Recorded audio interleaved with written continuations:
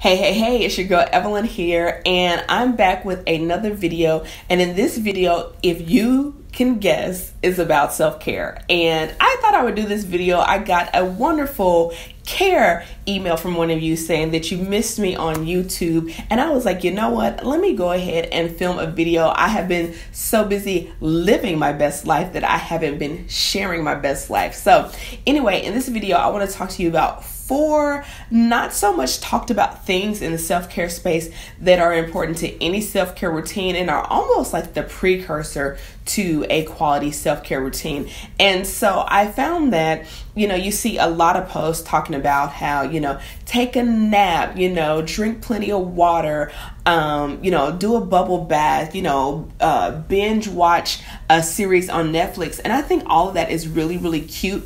But raise your hand if you've ever followed some of those self-care tips. And then after that, you still needed additional self-care. Because I know when I was first getting into the self-care space, I was going for your kind of run-of-the-mill self-care tips. And I was like, this is cool. And when it was over, I still was either equally as stressed or exhausted, or I was stressed during the process trying to force myself not to do other things. So I wanted to come to you with what I did and what I think will be beneficial to you as you are continuing in this self-care journey. So the first things first, and you guys know I always have my notes over here. So if I'm looking to the side, girl, it's because I got these notes, okay?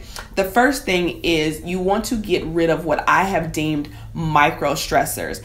And micro stressors are those things, they're all those unfinished little things that are stressing you out that you need to get done that you haven't really paid attention to because it just seems like the to-do list is super long. So let me give you an example. So I needed to renew the registration on my car, and I had let it expire, and I was like, I need to do that. And it just kept slipping down on my to-do list. And so next thing you know, I'm riding around in a car with an expired registration. And so every time I saw a police officer, I was like, I need to register my car. And then I would get home and I'd go on about life. And, time went on, and I was like, Evelyn, this is stressing you out. You don't even realize that just go to the place and get this done, because it was my year to actually go in, so I couldn't renew online. Excuses, right? And so I didn't even realize how much this was stressing me out until I resolved it and realized that the anxiety and the stress that I was feeling every time I was driving, every time I saw a cop car, all of these things was something that I could have eliminated a really long time ago. So I want you to consider, what are things in your life? That's just one example. I had several things like that, right? And they all don't have to be, related to car maintenance, but they could be other things in your life. Maybe it's you need to text somebody back because it's been 3 days and you forgot to text them back. And now you're like, oh, the longer I wait to text them back, the worse it's going to get. It's like, just call them back and eliminate that micro stressor, right? So think about all the micro stressors in your life and just start to kind of check them off the list. And I guarantee you will kind of feel this weight lifted off your shoulders when you eliminate these micro stressors.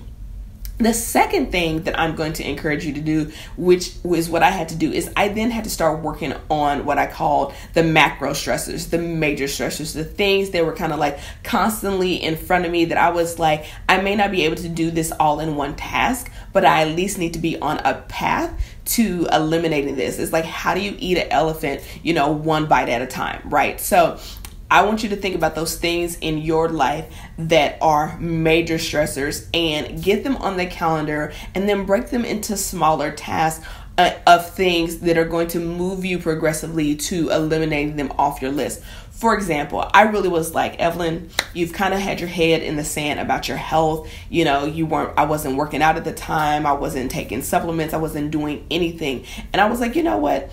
This is a major stressor. It always comes up in the back of your mind. You've got to take care of your body. What are you doing? Let's get on a plan, right? And so it wasn't like, oh, I'm going to lose X amount of pounds overnight, or I'm going to do this. But it was like, okay, step 1, order your supplements. Step 2, schedule, your follow-up appointments. Step 3, join the gym. Step 4, figure out what your eating plan lifestyle is going to be again. right? Step 5, get an accountability partner. Step 6, what's going to be my workout routine? What kind of workouts do I want to do, right? What's going to be my body care, all these kind of things. And so I just started going down the list and then saying, these are just going to be a part of my life. What's going to be my system for my supplements? Am I going to put them in a pill box? How many do I need to order? Which ones do I need? All of these kinds of things. And so that was an area of my life that was a macro stressor. It was a big stressor.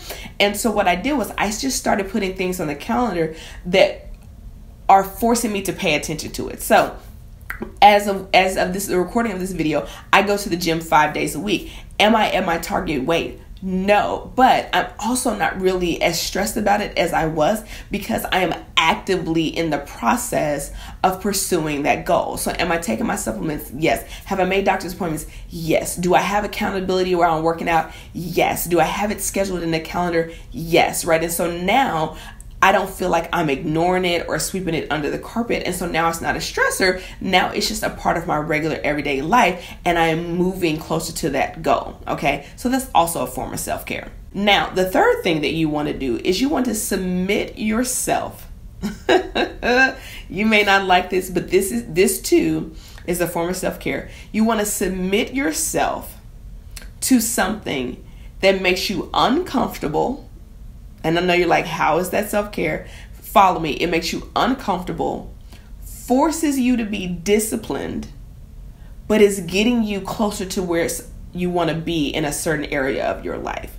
Okay. So I'm going to give you an example. I was like, back to the health journey. So I was like, I'm going to work out. So at first I was like, oh, I'm just going to go to the little dance classes at the gym. And, and here's the thing, there's no accountability there. You can't be really seen there, right? So what I did was I signed up for some additional classes that I had to pay for that were at 6 o'clock in the morning. So I have a 6 o'clock specialty workout in addition to a class I take on Tuesday, in addition to a class I take at 5:30 in the morning on Fridays, and then Mondays and Wednesdays I kind of do my own free workout, right? And let me give you just a little insight. The class on Fridays at 5:30 in the morning and the class on Thursdays at 6 is probably two of my most challenging workouts of the week. They're at the end of the week, they're early in the morning. Like, it's just not that. But I'm telling you, the feeling that I feel from making it and being consistent, right, is amazing. Keeping a promise to myself, okay, moving towards my goals. And there's something about being disciplined and consistent that really does something for the way you view yourself and how you feel about yourself that is powerful. And so that is a form of self-care. So not only is the physical activity a form of caring for my health and for my body, but also being disciplined, being consistent, being held accountable is a form of self-care. And I will tell you, some of my friends, we looked in our life and we were like, we're not responsible to anyone or accountable to anything really in our lives. Like, even if you work a job, you could choose to go somewhere else, right? And so I was like, at this age, like, I need to find ways to willingly submit myself to places that require me to be disciplined, that require accountability, require me to show up, require me to be seen, and require me to do what I said I was going to do. And so what's great about it is I'm starting to meet people and they're like, Evelyn, come on, like, you got goals, right? And the feeling of just keeping that promise to myself is fantastic. So I encourage you to think about an area in your life where you really want to grow, but all areas of growth require discomfort, let's be honest. But pick one that's really, really at the top of your priority list, and then put yourself intentionally in an uncomfortable situation that requires you to be disciplined and watch how you change, okay? And then last but certainly not least is one of the things I had to realize is that I have to plan for play consistently. I had to figure out, what did play look like for me as a woman in my 30s? What does play look like? And I can tell you, for most of us, play is not sitting and binge watching a show on Netflix. We may enjoy that, but that's not necessarily play. Play is also not scrolling through our Instagram feed for hours on end, or scrolling through Facebook for hours on end. That's probably closer to numbing. I had to figure out what are the things that I really, really enjoy doing, and how do I get those in consistently. So I have more than one, but let me share one with you, which is I really, really love to dance. I love music. If you know me in real life, you know how I feel about concerts. You know how I feel about independent artists, underground artists, like, you know how I feel about that. I love it. And I love to dance. So here's a couple of things that I do in that area of play. If my favorite artists are coming to town, I'm booking tickets no matter what. Every single time. If I can, I'm booking tickets no matter what. But then even outside of that, because I can't really control that, I have realized that every week I need about a 30-minute to an hour dance break. I need to crank the music up in my house, and I need to just hit it one time for the one time. Okay? Like, I just need to, hey, body roll. Like, you know what I'm saying? Just kind of, I don't know what the young kids do. Listen. But for me, when I go an extended period of time and I don't drop it like it's hot one good time, listen, Evelyn is not fun to be around, okay? And it took me years to realize, like, I need to dance on some frequency. I used to dance all the time growing up. And then I remember when I first got out of college and I was working in corporate America, I had actually started taking like actual dance classes at a dance studio, right? And you know, I'll take dance classes at the gym, but those are kind of more aerobic. Like, I just wanted some good old fashioned, let's break it down type dancing. So plan for play consistently. Plan it, put it on your calendar, block it out, 30 minutes, an hour, whatever you need to do. And yeah, y'all, I'm excited. Let me know, what else do you want to learn about self-care? You guys can tell that I'm really, really passionate about this subject because I've had to spend the past 3 years really learning how to care for myself as an adult in what real care is. And I'm encouraging you to do the same. So share this video with someone that you think it would benefit. Let me know your thoughts in the comments below. Like, what are you going to do to plan for play? What are some micro stressors or macro stressors you need to address? And I will see you in the next video. Peace.